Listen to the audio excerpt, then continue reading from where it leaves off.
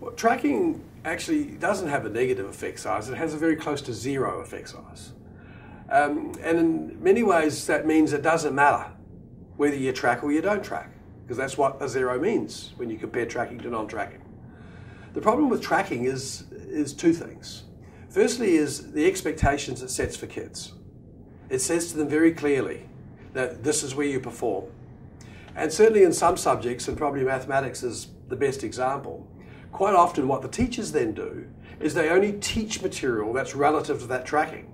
So even if you develop and become better at doing mathematics, and you may have the ability to go into a higher track, you can't, because you haven't done the right amount of subjects, you haven't done the right content area.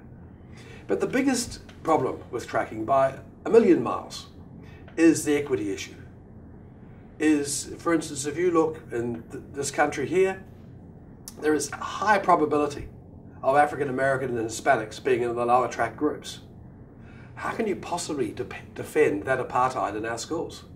How can you possibly argue that kids are destined in terms of how they're going to succeed in life, depending on the colour of their skin? That's so indefensible.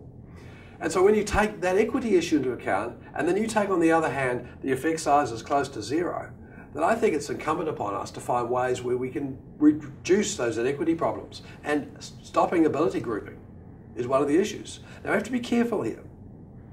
There is a detracking movement. There is a group trying to detrack, and it's not showing much effect either.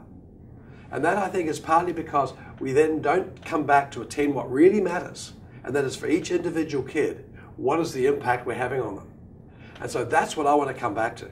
It's about that impact. And one of the problems of the tracking and the ability grouping is it does set expectations which may not be appropriate for many of the students. I am not a fan of tracking because it becomes, people think it's actually solving an educational problem. It's not. It's making the teacher's life easier. And there's nothing wrong with making teachers' life easier.